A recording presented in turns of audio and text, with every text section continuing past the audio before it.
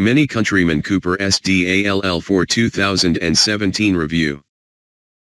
Mini's Countryman Cooper SD is one of their most expensive models yet. Is it worth the price tag?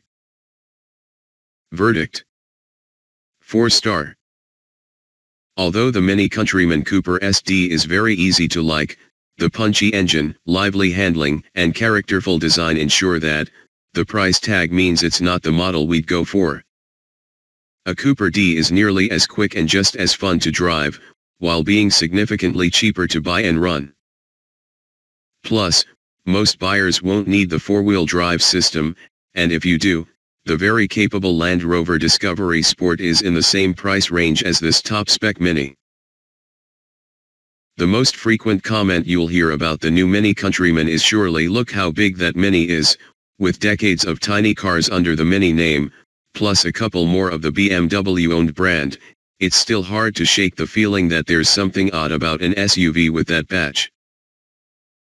Of course that doesn't seem to matter to the buyers, as previous Gen car was one of the brand's best-selling models, and this new one is expected to follow suit. It's also one of the most expensive, but while that doesn't put the buyers off either, this new model in Cooper SD ALL4 form is nearly £30,000. What justifies that big price tag? Many will point you to the 188 bhp turbocharged diesel engine, automatic gearbox, and four-wheel drive traction.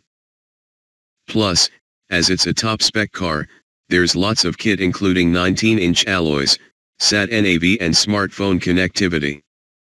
It's a Mini, so there are loads of customization options when you buy as well. While the kit list isn't particularly impressive, Sat-NAV is standard on all models in the range. The SD engine is great. It's smooth and powerful at low revs, only starting to sound harsh when you really go for it, and with 400 Nm of torque from 1,400 rpm it's great for in-gear overtaking. The gearbox doesn't change down as soon as you touch the throttle either, instead hanging onto the right gear and keeping the revs low. If you do want to get going quickly, the box shifts quickly, and the 188 bhp engine takes the Cooper SD from 0 to 62 miles per hour in just 7.4 seconds. An equivalent Cooper D does the sprint in 8.8 seconds, but while those numbers suggest it's a lot slower, it doesn't feel it on the road.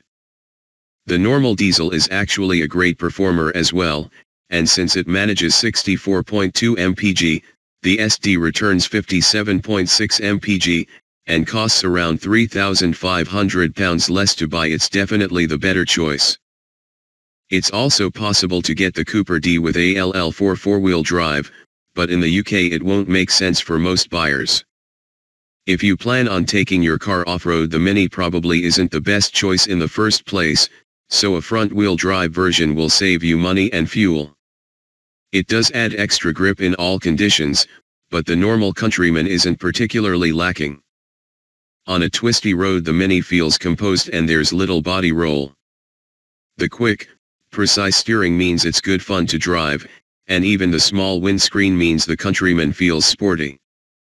The ride is quite firm, however, so at low speed you'll feel the lumps and bumps, though it's better on the motorway and settles down at speed. It being so big, for a Mini, means it's surprisingly practical, with a big 450-liter boot that even has a false floor for extra storage space underneath. There's not a huge amount of space in the back, but it's enough for adults on short trips and kids will have plenty of room. Key specs. Model: Mini Countryman Cooper SD ALL4. Price: £29,725. Engine: 2.0-liter 4CYL diesel. Power/torque: 188 bhp/400 Nm. Transmission: 8-speed auto, 4-wheel drive. 0 to 62 miles per hour, 7.4 seconds. Top speed: 136 miles per hour. Fuel economy/CO2: 57.6 mpg, 129 g/km. On sale now.